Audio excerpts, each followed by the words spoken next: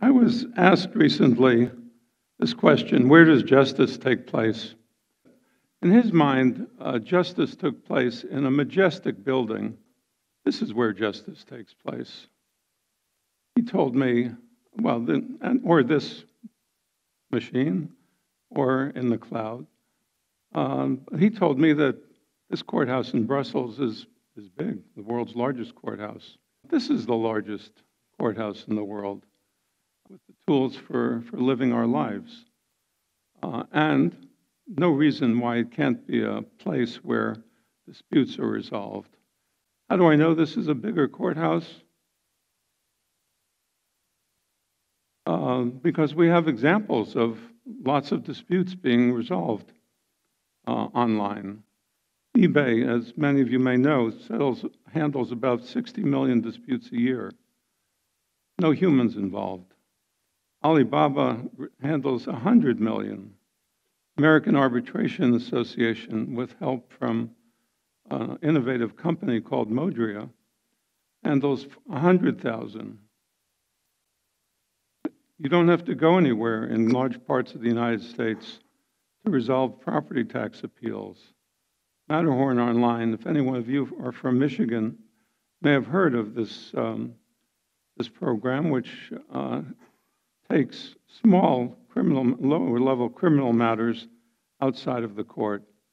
Wikipedia, which we all know about, has huge numbers of disputes. There are fights about such things as whether Noah's Ark is a myth or a legend, and similar important things. But Wikipedia is an innovator in that it has algorithms that somehow can pick up when disputes are occurring. Sharing economy. Any of you who have rented something from Airbnb know the potential for dispute arising there. And massive multi-party online games. Massive in the sense that 20, 30 million play these games. And often they end up in fights. What do we learn from these things? I think there are three core lessons. One is, one that we don't think about too often, is that we're generating lots of disputes. On page 1 of the book, Getting to Yes, there's this line, conflict is a growth industry. That was written 25 years ago. Today, conflict is an accelerating growth industry. And we don't pay much attention to it because we don't normally keep these kinds of statistics.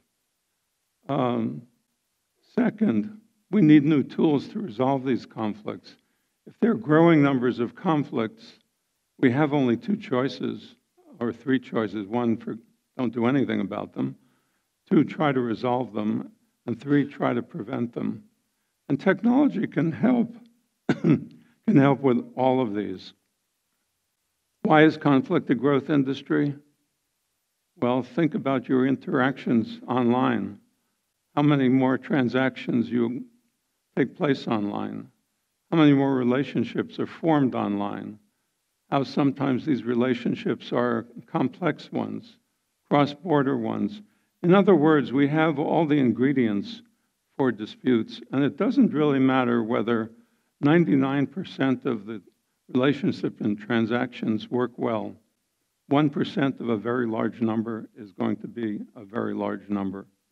eBay has 300 million users.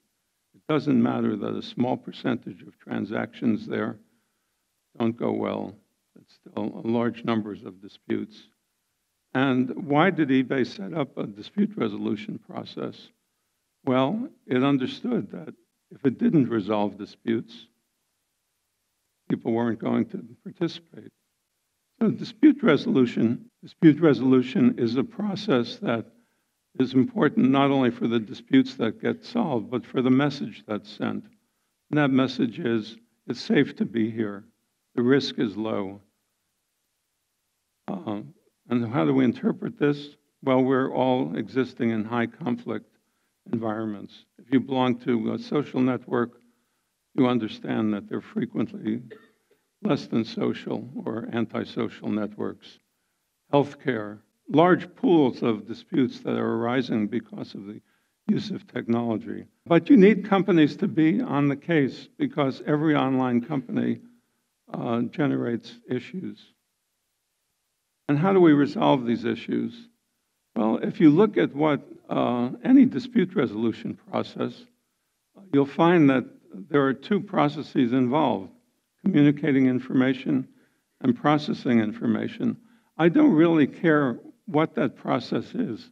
It can be litigation with a judge, it can be mediation, it could be arbitration. There are different rules for how communication occurs, what can be communicated, what kind of expertise is needed. But the bare fact is that every ODR system or every ADR system or every legal system that resolves disputes communicates information and processes information. And you need both.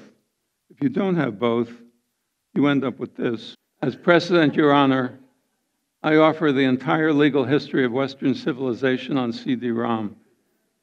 This is a little dated. It would be a DVD these days. But what do I mean, communication without intelligence or expertise? This person is doing something that, that's rather fantastic when you think about all those books in the law library. But there are no tools to use this information. It's simply communicating something. It's perhaps a level of convenience, but it certainly is not any expertise. So you need both. You need communication and expertise. And what can machines do to bring you expertise?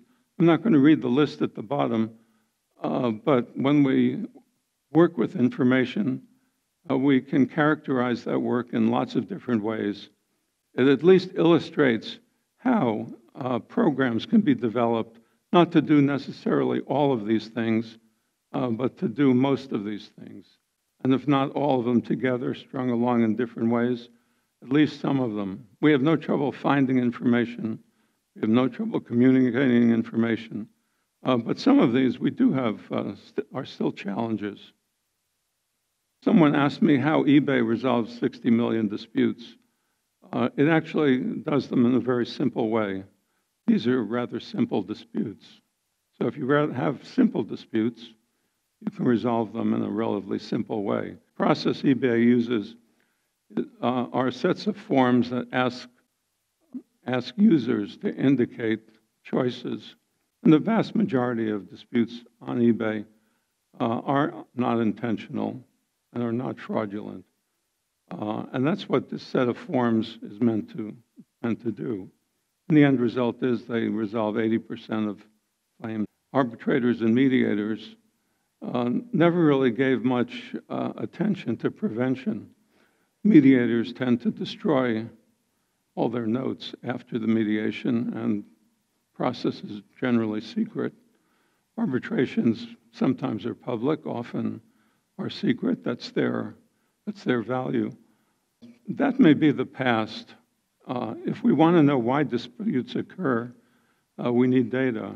I think in terms of future trends, prevention is going to be an intriguing one because we've always settled disputes. We've always recognized when disputes are occurring, but we don't have much history or expertise yet in preventing disputes.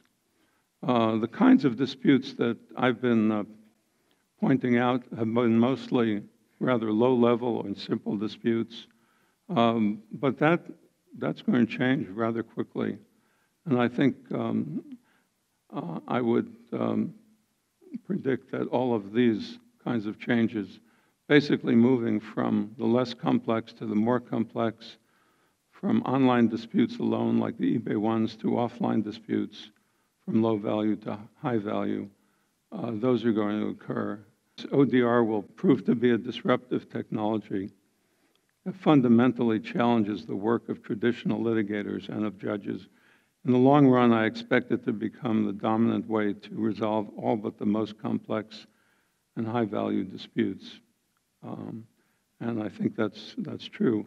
If any of you are interested in this, this website basically is the main website for online dispute resolution.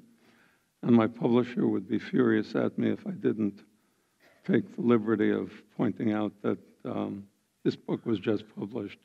So forgive me for being crass. Thank you.